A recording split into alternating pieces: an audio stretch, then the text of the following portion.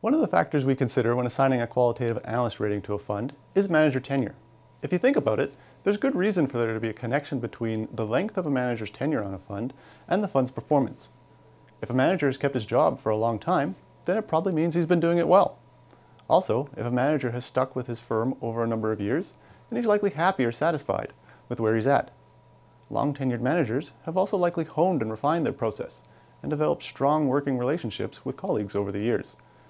These are all positive indicators that can give hints at whether a fund will be a success on a go-forward basis. Studying the Canadian equity fund universe, we see that funds that have some of the longest manager tenures have the best performance over the past 10 years.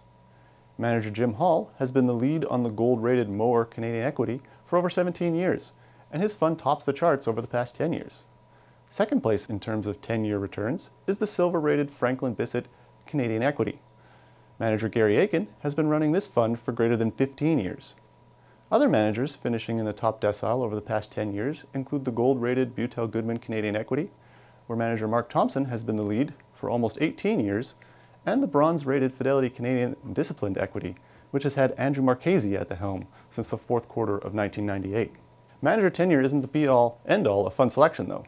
To be sure, there's lots of funds with long-tenured managers that have produced middling results. Many other pieces, such as the execution of the fund's process, the parent firm's overall treatment of investors, and the fund's price tag factor into our qualitative analyst ratings. However, it isn't surprising, given the long and successful tenure of the managers I've mentioned, that the funds they run earn a Morningstar Analyst Medalist rating. For Morningstar.ca, I'm Jeff Bunce.